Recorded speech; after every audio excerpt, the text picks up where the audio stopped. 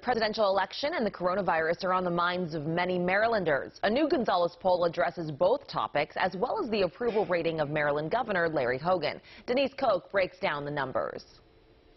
The presidential election is just 1 week away, and the latest Gonzales poll finds Joe Biden has a commanding 25-point lead here in Maryland.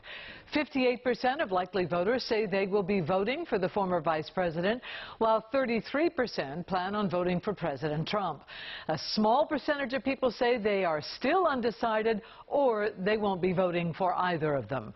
And turning to the coronavirus pandemic, 64% of Marylanders say they are worried about getting seriously sick, while 36% say they are not worried.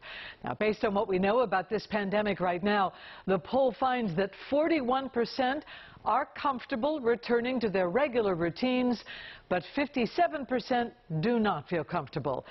Despite those numbers, only 20% of Marylanders think that schools should return to all in-person learning.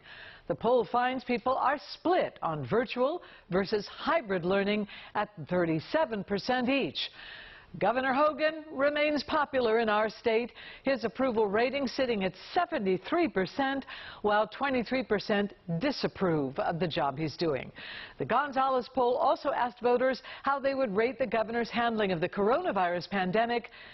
77% rate it either good or excellent.